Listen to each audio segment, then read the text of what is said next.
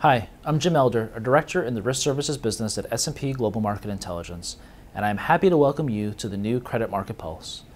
Based on valuable feedback we have been receiving from our subscribers, clients, and market participants, we've been working hard to make this publication into an even more powerful resource for you, with the goal of delivering more valuable analysis, different perspectives, and new sources of data with a wider view of credit risk, all sent directly to your inbox each quarter. With that in mind, we are proud to announce the relaunch of Credit Market Pulse and Fixed Income IQ.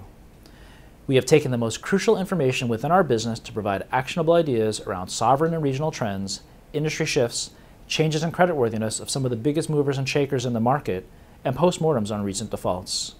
We aim to provide you with a robust view of what is happening in the world of credit, from macro-level observations down to company-level analysis. These are essential insights you can only get from S&P Global Market Intelligence. And best of all, we will make it possible for you to bring this information in-house to incorporate in your own credit analysis and strategy. If you are not already a subscriber, please subscribe today, and I hope you encourage your colleagues to subscribe so they too can benefit from this powerful resource.